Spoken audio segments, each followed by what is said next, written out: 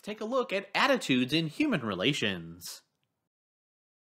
An attitude is a strong belief or feeling towards people, things, and situations. You have favorable or positive attitudes and unfavorable or negative attitudes about life, human relations, work, school, and everything else. Attitudes are not quick judgments we change easily, but you can change your attitudes. People interpret your attitudes by your behavior. Attitudes are developed primarily through experiences. As you developed from childhood to adulthood and interacted with parents, families, teachers, friends, employers, and managers. From all those people, you developed your attitudes.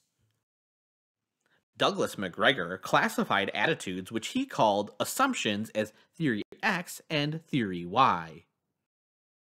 Managers with theory X attitudes hold that employees dislike work and must be closely supervised to get them to do their work. Theory Y attitudes hold that employees like to work and do not need to be closely supervised in order to get the job done. Managers with dominant personalities often don't trust employees, thus, they have theory X attitudes and can be abusive.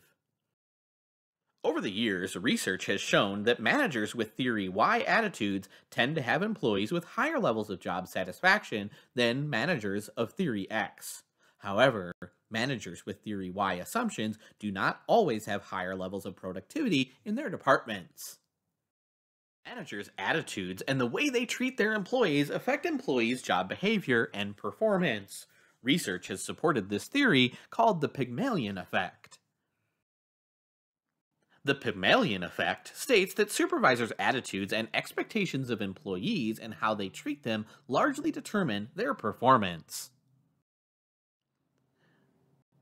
Through the positive expectations of others, people increase their level of performance.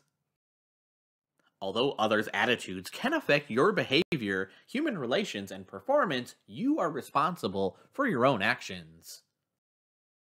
If you're stuck in an unpleasant situation that you can't change, having a poor, negative attitude will only make the situation more unpleasant. You can choose to have a positive attitude and be happier and get more out of life and that negative situation.